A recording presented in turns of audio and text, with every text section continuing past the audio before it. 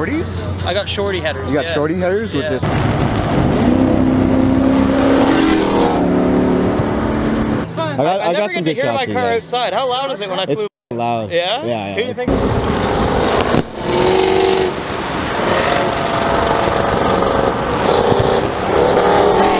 That pushes, man. Oh, it does, man. For 22s on there, I was impressed. Yeah. I was impressed, man. She flies, bro.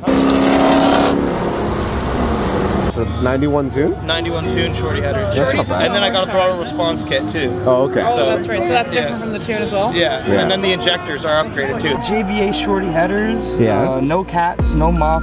I got the X pipe straightened. No resonators. It's basically just. Oh, so it's H pipe. Yeah, it's H pipe. It's not. Yeah. Because the X pipe actually it has a different sound. Yeah. And I don't know. It doesn't sound nice to me. So I straightened it out, so it's just engine to ass. Yeah. With the 3.5 tips on her. Oh yeah. She sounds nasty, you've heard her. Are Shorties more horsepower than long tube? That's up to debate. It really depends on the engine. No, it depends on the RPM range. Yeah, that's so Shorties are more torquey, and then like long tubes are more for highway. Okay, yeah. Cool.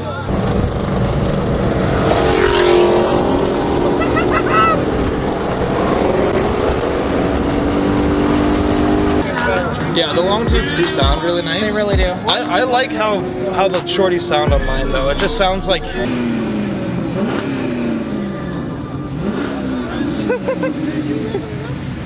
See, I drift mine, so that's why I went. That's why you need. So then I have straight power, and with the throttle response, like I lose traction like that. Yeah.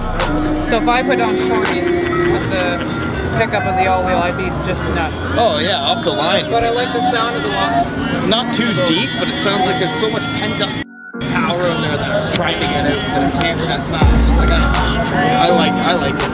I like it a lot.